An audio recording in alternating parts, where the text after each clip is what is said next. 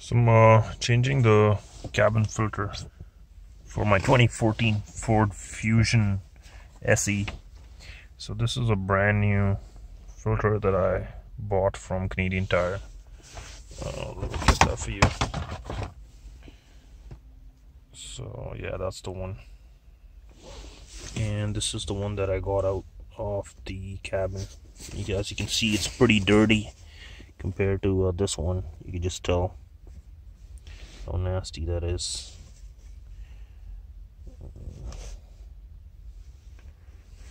So I already took the glove box out, which is right here sitting on my driver's side, and I'll just put this back in.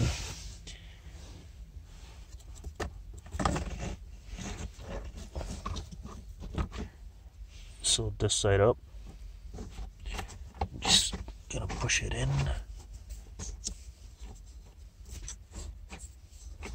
Yeah, that went in nice and easy. And then there's this latch, you just push it up.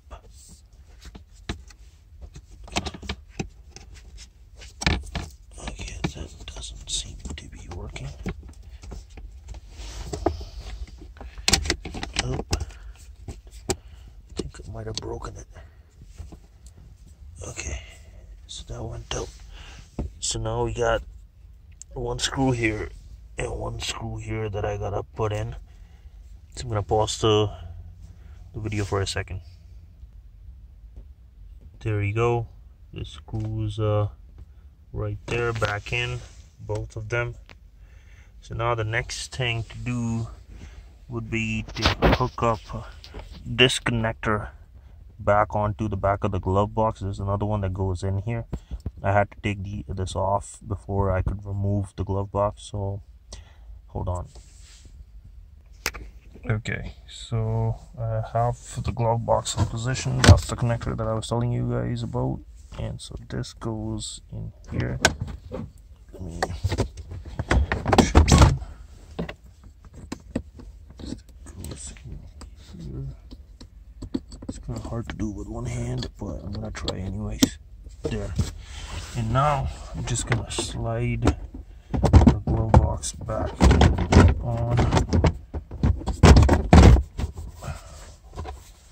Alright. So push it in a little bit. Okay, so this thing's in position. So there's one screw here that goes back in. There's one more here. And let me show you the other two, which are underneath the glove box. One's right here to the right. Let's say right there, the one here, and there's another one to the left, kind of behind these two screws.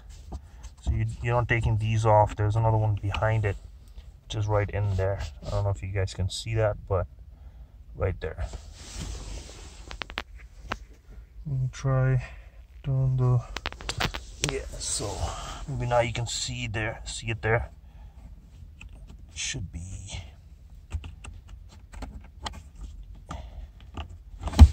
in there somewhere. So there's one that goes in there, and then there's another one to the right next to the door. Hope you can see both of them. So I'll pause the video now. Okay, so I got both those screws underneath in, and then these are in there. So now the next step would be to put this trim back on. That goes in here like that. It just snaps in. So these are the clips that go in. So these just snap into those columns. So just line them up like that, and then just push it in. Let's see if opening the door helps.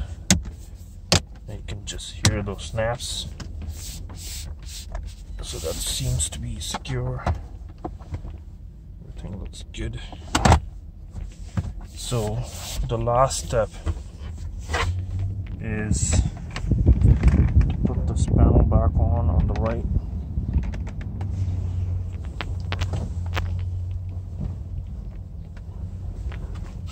So that's this right here.